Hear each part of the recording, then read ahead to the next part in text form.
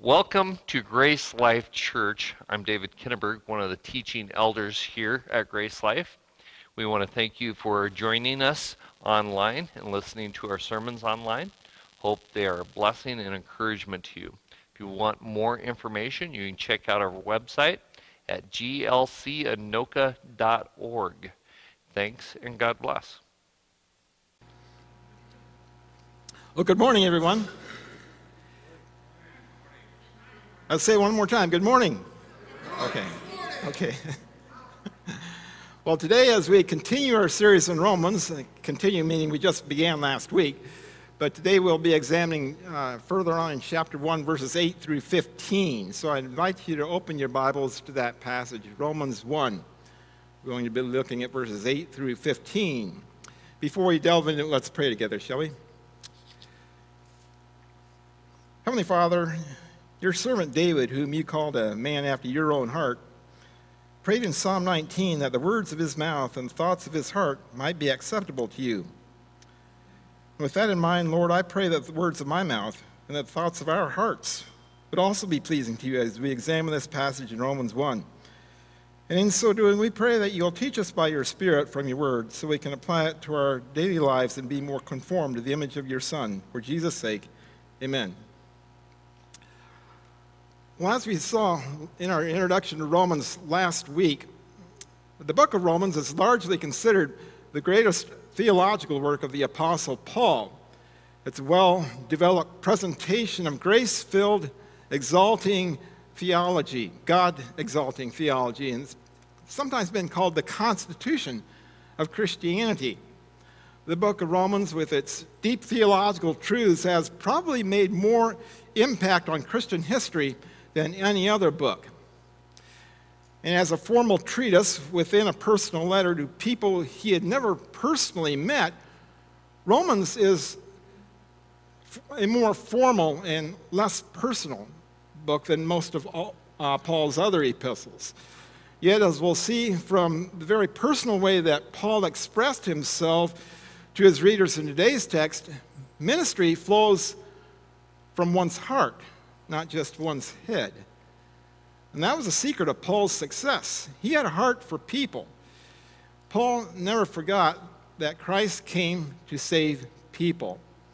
Romans 1, 8 through 15 is Paul's very personal statement about his own deep interest in the first century believers in Rome. It's worth noting why Paul felt it necessary to begin his epistle in such an intimate manner. Paul had never been to Rome at the time he wrote this letter. And that's quite atypical for Paul because he usually visited a city like Thessalonica or Corinth. And then he left to continue his travels and later wrote a letter back to the believers in that city, such as he did in 1st, 2nd Thessalonians and 1st and 2nd Corinthians. But that's not what Paul is doing here in the book of Romans. Since Paul had never been to Rome, he felt a special obligation to introduce himself to the Roman believers. After all, how else would they know him? How could they decide whether or not to trust this person named Paul? To say it another way, how do you convince people that you really care about them when you've never met them face to face? So Paul writes about his deep feelings for the Roman Christians in order to win their confidence and help them know how much he cared for them. In Romans 1, 8 through 15, we see Paul's heart unveiled. Before he jumps into heavy theology, he writes a few lines sharing his own personal concern for the believers in Rome. And in so doing, we learn not only what Paul's heart was like, but also the secret of effective Christian ministry. What kind of heart did Paul have? Well, these verses provide, I believe, 5 answers. First of all, he had a grateful heart, as indicated in verse 8. Paul begins, if you notice, with a compliment. The very first words that are out of his mouth are positive words of affirmation. The text says, "First, I thank my God through Jesus Christ for all of you because the news of your faith is being reported in all the world." Now, obviously, Paul is using hyperbole here, a figure of speech, and employing exaggeration with a point of emphasis. But he means that their faith has echoed throughout the Roman Empire.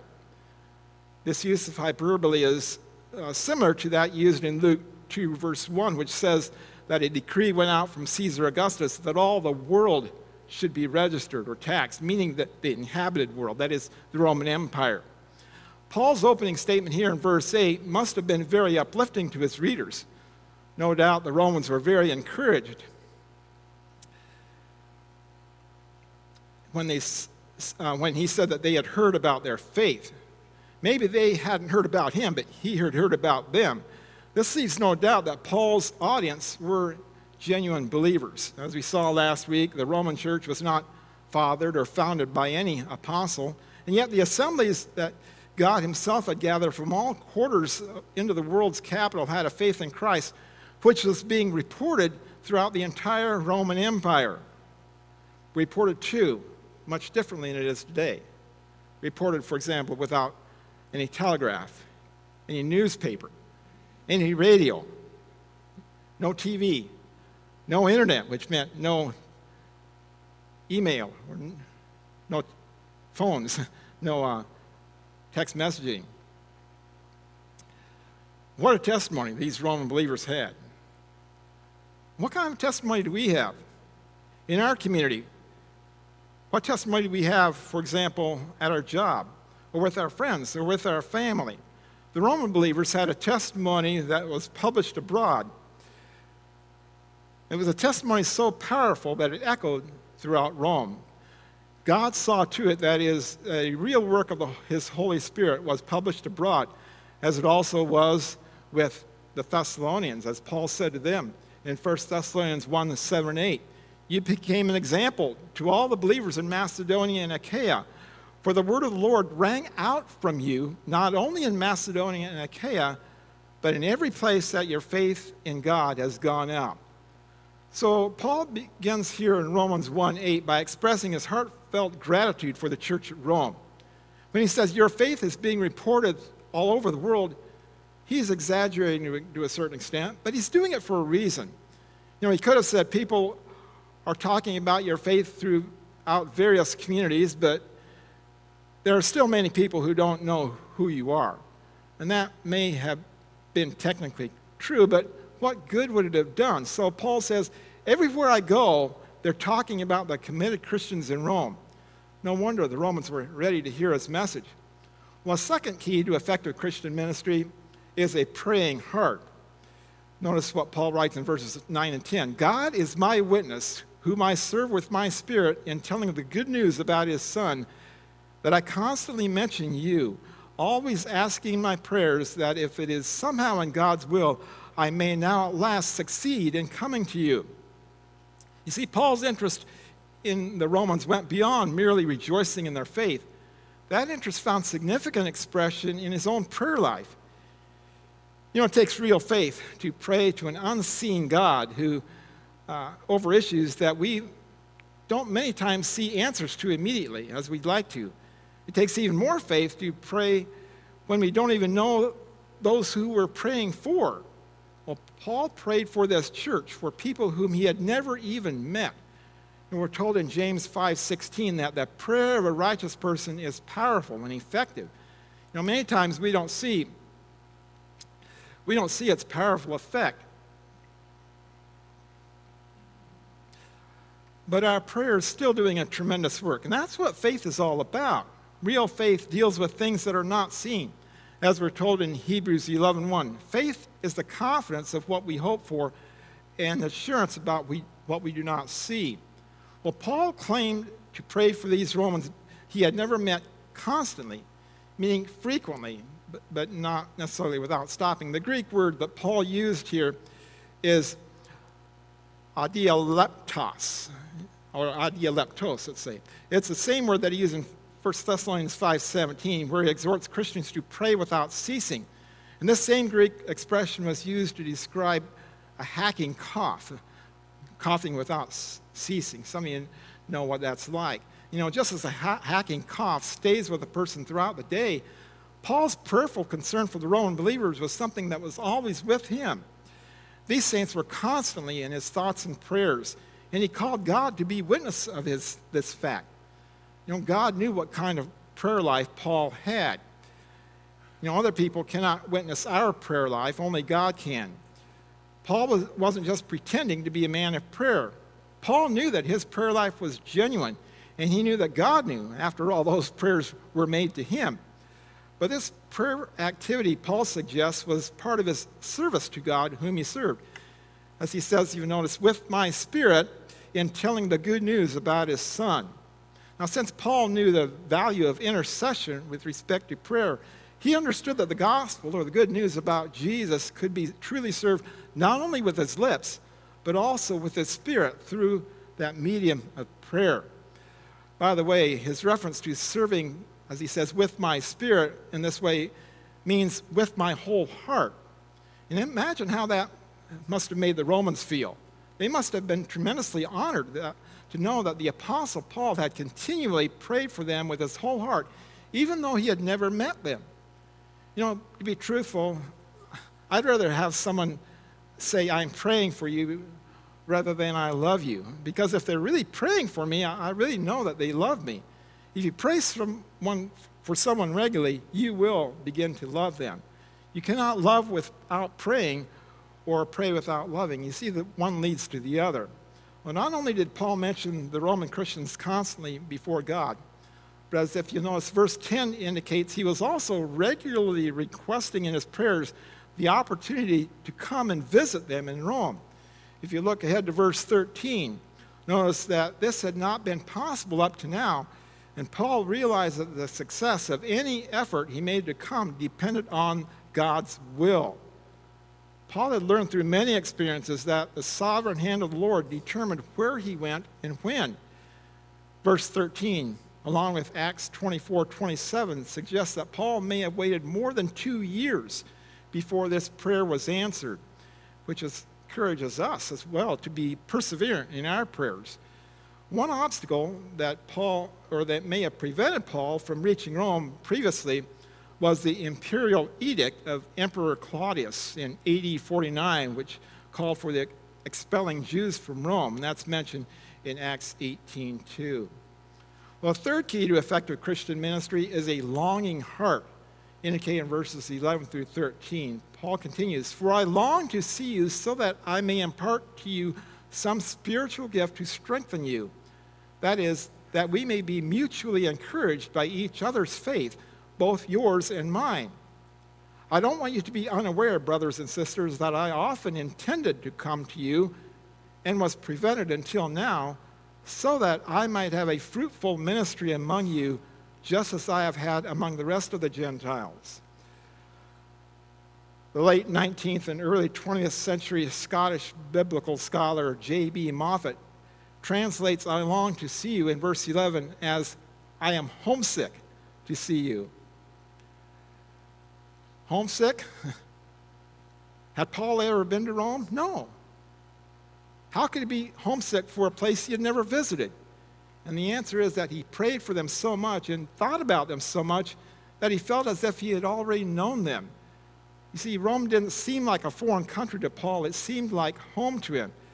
And the reason Paul wanted to see the Roman Christians, minister to them in person, was so that he might be more able to fully establish them in their walk with Christ.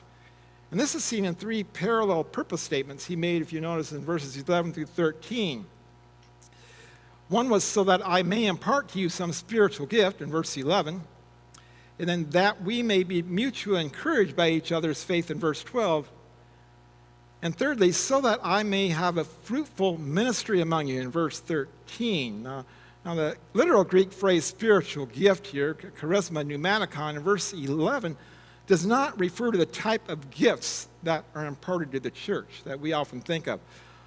Paul later spoke of those in chapter 12, verse 6, where he says, according to the grace given to us, we have different gifts.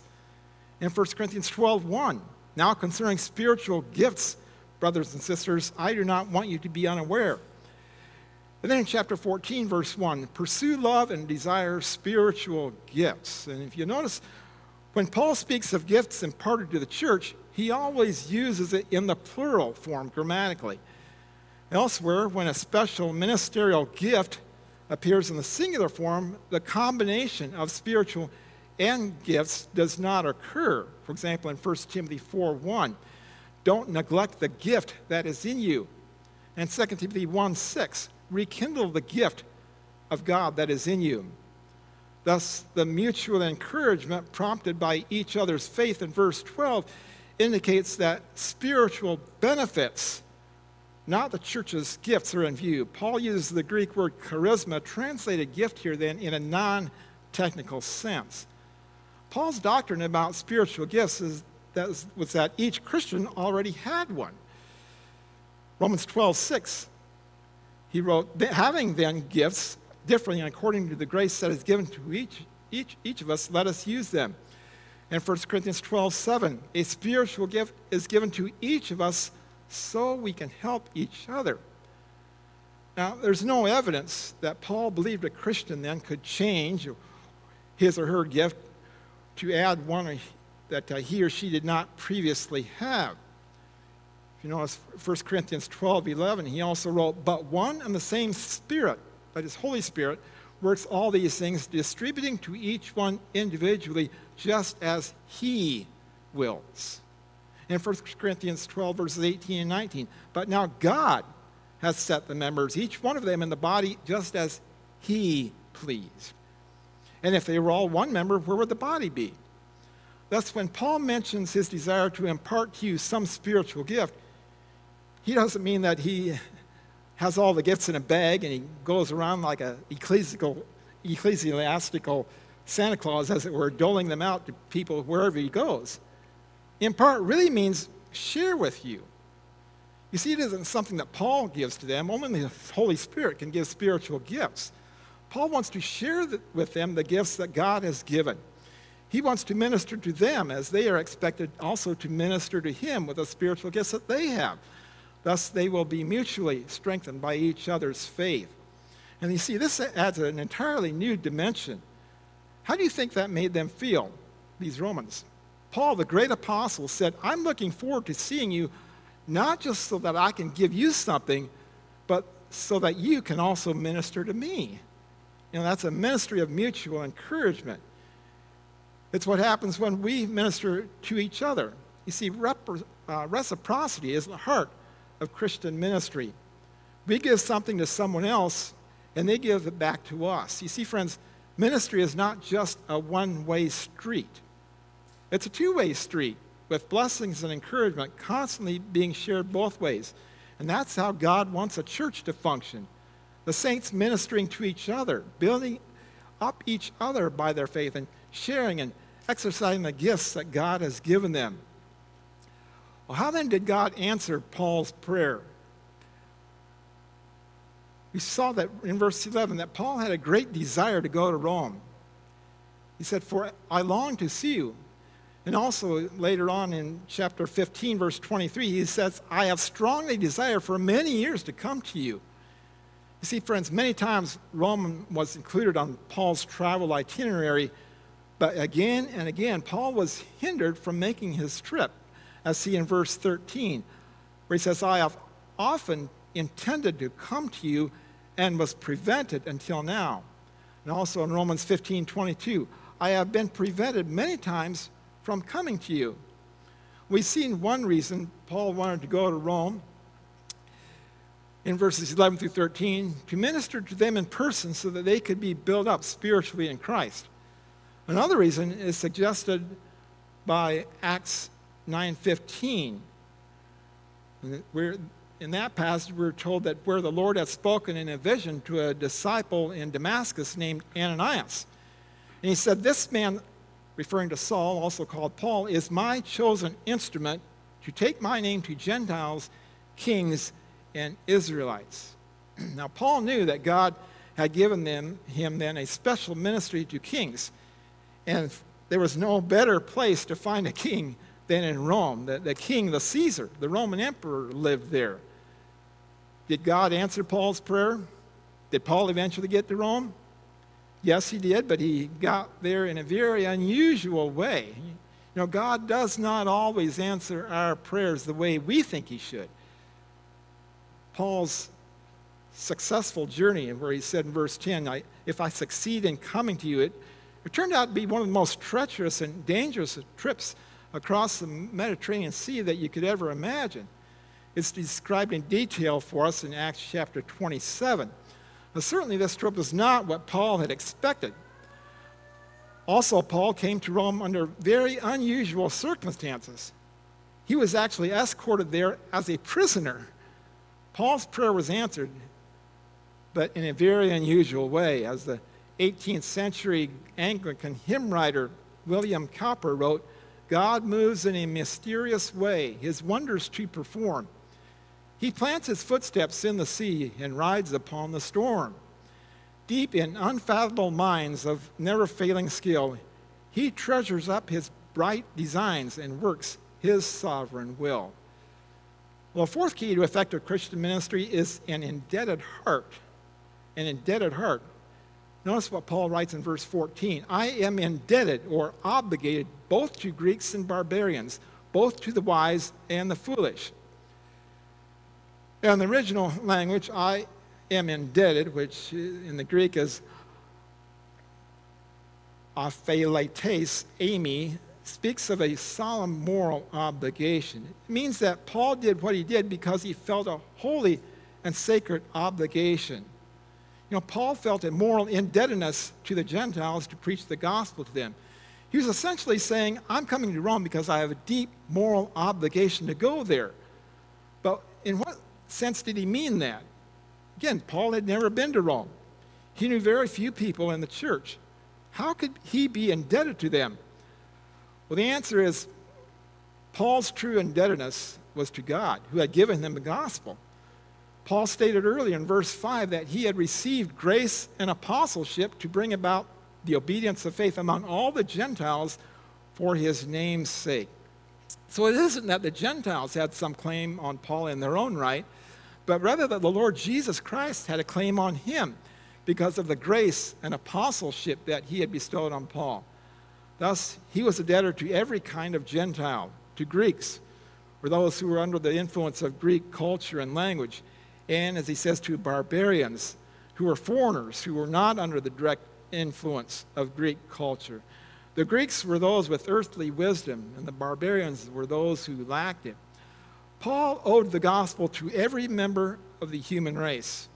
You know, at one point in his life, Paul, also called Saul of Tarsus, felt an obligation to persecute every Christian before he was converted on the road to Damascus. But now Paul felt an obligation to preach the gospel to every creature.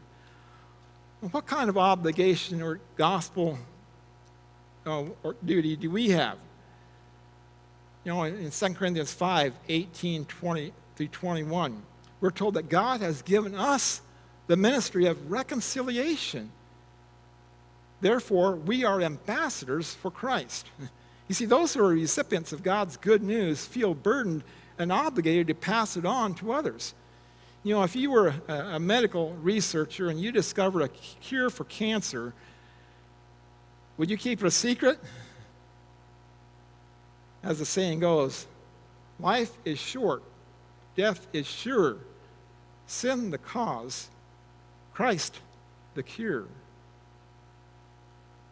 So how could Paul ever hope to repay the Almighty God? What could he offer that God would accept? You know, there was nothing that he could give, that he could directly give back to God. But there was one thing that he could do. He could take what God had given him and share it with others. In this sense, Paul was indebted to the people of Rome, even though he had never met them. You know, there are several ways of incurring debt. For example, if we borrow money from someone, then we're obligated to pay the money back. But a second way is to be given money for someone by a third party. You know, someone entrusts us with something to give someone else, we're obligated or in debt to that person to pay them what is owed. It's a matter of what's called stewardship or trusteeship. You know, if the gospel has come to us, and it has, we have no right to keep it to ourselves. We are won to Christ by the gospel, and we are to win others by sharing that gospel with them. If God has shown us mercy through the Lord Jesus Christ, he has placed us in debt as well. Christians say, I pay my honest debts. But do we? We have not done so until we have shared what we have received from the Lord with others. People who owe money to others and neglect to pay it back are called thieves. Maybe you thought sharing the gospel was an option for you. But God says it's an obligation for us. God doesn't charge us for salvation, but we have a duty, an obligation, a responsibility to share that gospel with others. Well, a fifth key to effective Christian ministry is an eager heart, indicated in verse 15.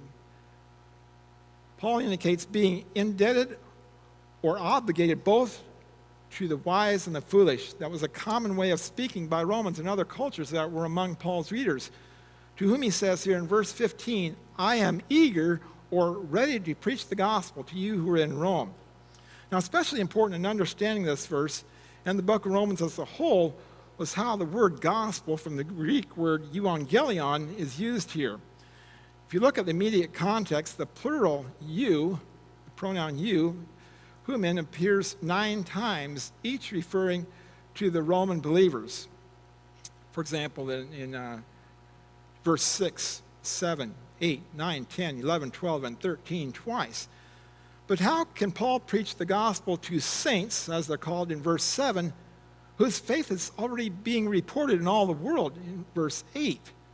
Well, to understand this properly, as I mentioned last week, is essential to realize that in his use of the word gospel here, Paul does not mean simply explaining how to become a Christian. And that's what we often think it means, but that is not what Paul means here, because these Romans were already Christians. The word gospel in the book of Romans includes a much broader concept than merely justification.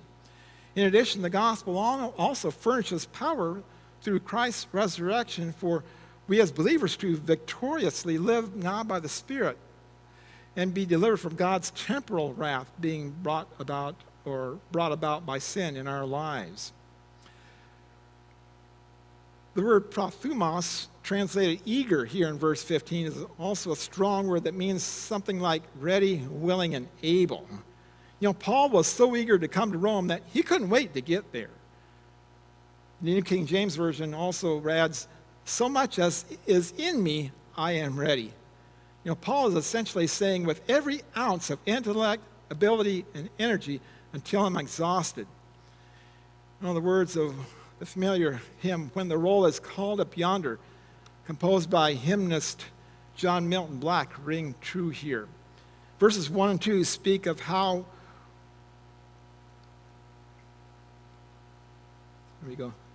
Verses 1 and 2 speak of how when the last trumpet sounds and Christ returns, we, the saints who follow Jesus, whose names are recorded in the book of life, we will rise from our graves and meet God in his heavenly kingdom. In the meantime, as verse 3 says, let us labor for the Master from the dawn to setting sun. Let us talk of all his wondrous love and care. Then when all of life is over and our work on earth is done, and the roll is called up yonder, I'll be there. So little time, so much to do. As we close our time here in Romans 1 this morning, perhaps a little self-evaluation may be in order. Let's ask ourselves, what's the passion of my life? What am I living for? What am I indebted to? What am I really eager to do? Am I still twiddling my thumbs, as it were, and wasting my life on things that really don't matter? I'm getting convicted now. I don't know about you. Or have I gotten excited, as Paul did, about the most important thing in the world, sharing Jesus Christ with those who don't know him, as well as edifying those who do? Am I truly involved in the ministry of sharing God's love with others? Let's pray. Heavenly Father, thank you so much for the example you've given us of Paul's heart for ministry here in Romans 1. Help us as believers to model the way he did in caring for fellow believers within the body of Christ, and have a desire like he did to not only proclaim the gospel to those who are spiritually lost, but also to encourage each other in our walk with you. Help us, Lord, in this endeavor to have grateful hearts, praying hearts, longing hearts, indebted hearts, and eager hearts. In Jesus' name, amen.